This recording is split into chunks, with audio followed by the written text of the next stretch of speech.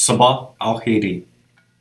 As the sun rises from the east, with shimmering glows warming your skin, you begin to rise.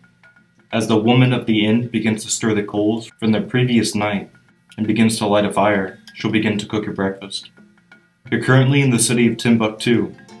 The date is 1330 AD, March 29th in the Western calendar, or the 3rd of Shaban, 730 AH in the Islamic calendar.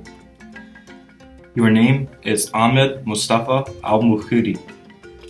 You're a merchant currently in the Mali Empire, working to pay off your debts that occurred from your latest mercantile venture. You ignored the rules of business and sunk most of your wealth into a cargo shipment of fine wines, weaponry, and exotic textiles being shipped from Constantinople to Tunis. You would have gained a rich sum of 100,000 ducats, enough to buy a whole vineyard and retire for the rest of your life. Though, unluckily for you, pirates raided your ship, enslaved your crew, and stole your cargo. A tough lesson in never keeping your eggs in only one basket. You're living in Algiers and you have a wife and 2 daughters, but as a result of your financial blunder, you'll have to leave them and hit the road. Taking out loans from nearby mosques and other merchants, sultans, and traders, you've racked up a severe debt of 50,000 ducats, and you've purchased a wealth of goods, swords, paper, cinnamon, textiles, and other products. You're hoping to trade these deep in sub-Saharan Africa to pay off your debts. To maximize your profit, you've traveled to wealthy lands where many merchants are hesitant to venture. The Empire of Mali. While the Empire of Mali is a wealthy land overflowing with gold, salt, and slaves, it is a dangerous journey to make. The lands between North Africa and West Africa are divided by the Sahara Desert, an immense, sprawling, arid space of over 3 million square miles, an area roughly the size of the USA, with room to spare. The desert can get over 120 degrees Fahrenheit during the hottest part of the day. The sand can get hot enough to scald the skin. Scorpions and snakes lie in ambush, ready to strike any fool dumb enough to overturn a rock. Fierce sandstorms rip through the region, guiding people off course, blinding people with piercing sand, and creating air temperatures up to 150 degrees Fahrenheit, rapidly causing overheating and dehydration in the human body. Hostile bandits and tribesmen lay in wait for wandering caravans to ambush and rob. Warring kingdoms may attack any caught in their crossfire. There are great riches in the Empire of Mali to be gained, but there's also a great risk with every crossing.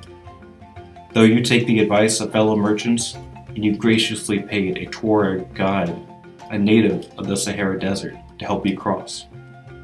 Marching forth with a caravan of over 5,000 camels, with 1,000 camels alone filled with supplies just for the journey.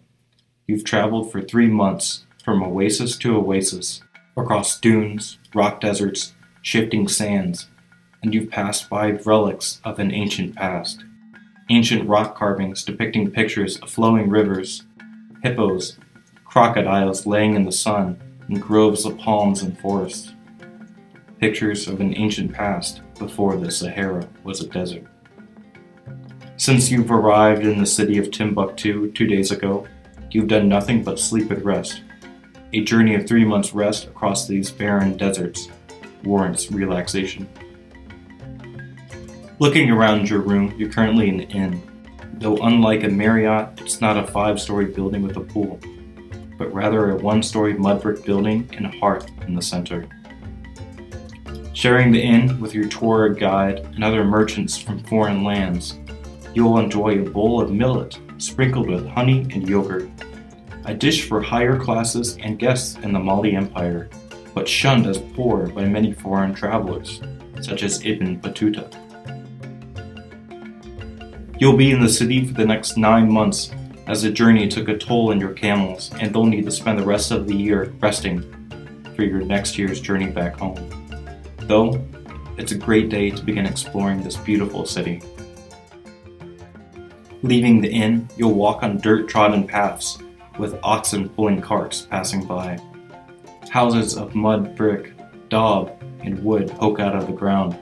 Wooden beams jut out of the buildings, providing support for roofs and floors. Children run past each other, fighting each other with wooden swords, as the elderly walk by.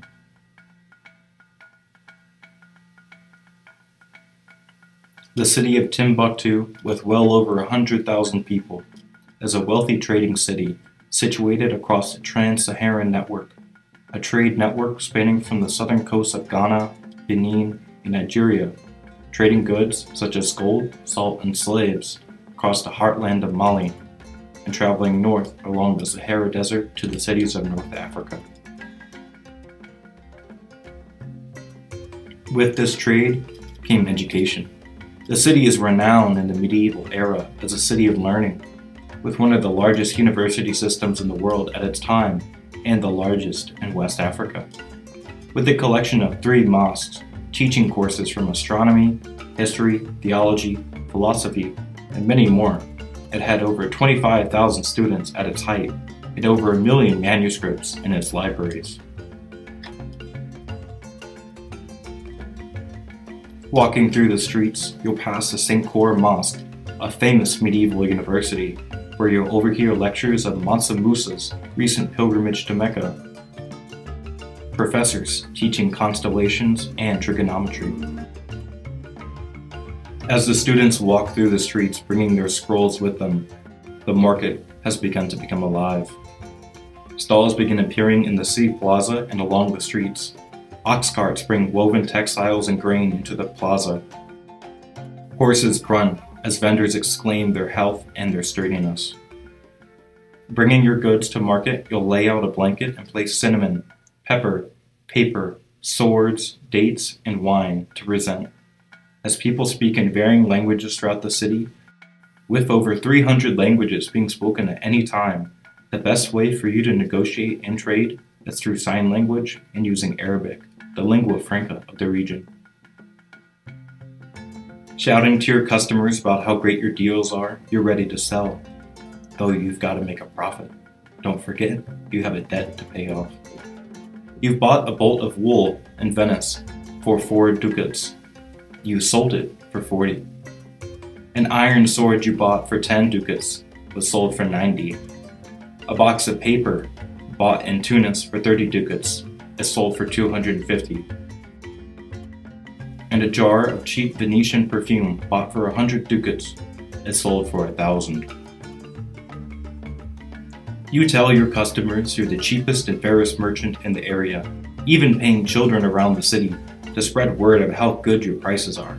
Though little do they know, you're overcharging them for products at a rate of 100 to 400% more than valued. People pay with what they have. This can be in goods such as grain, cattle, textiles, but many others pay in gold dust, copper, iron, and other precious metals. After selling all of your wares for the day, you'll pack up the rest and begin heading back to your inn to write in length how much you've sold.